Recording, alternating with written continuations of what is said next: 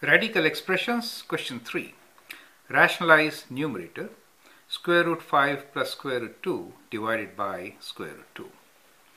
Now, rationalize numerator means we'll multiply both numerator and denominator by the conjugate of numerator. Okay, so we can write this expression as square root 5 plus square root 2 divided by square root 2 times square root 5 minus square root 2 divided by square root 5 minus square root 2.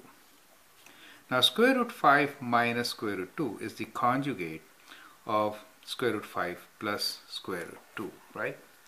Now why do we do this? We do it to get rid of radicals from the numerator. So rationalizing here means that multiply with a term so that you can write this in the form of integer ratios. So that will help us convert this radical into integers. And I'll show you how. 1. Most of you know the formula, which is a plus b times a minus b is equals to a square minus b square, right?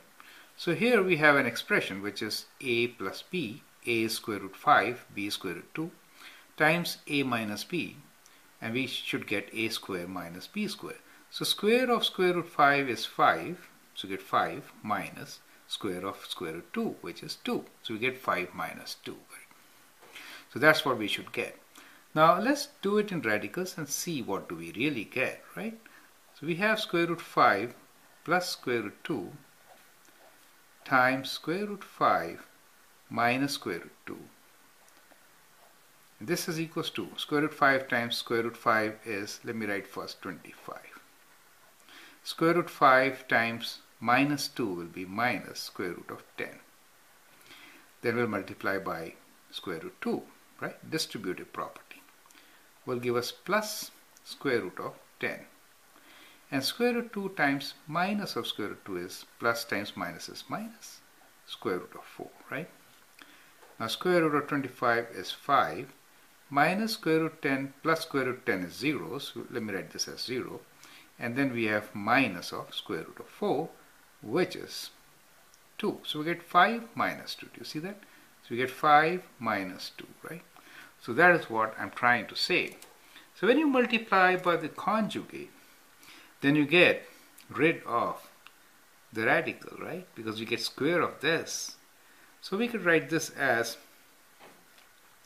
square root 5 times square root 5 will give square root 5 square, which is 5, minus square root 2 square, which is 2, over, we get square root 2 times square root 5 minus square root 2.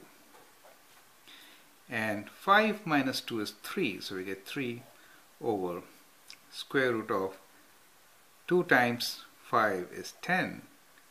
And square root 2 minus square root 2 is 2, or square root 4, as we wrote square root 4, and then you can write 2, right? So it's one and the same. So that is what we get after rationalizing. Now remember this, when we multiplied and divided by square root 5 minus 2, we effectively multiplied by 1 only, right?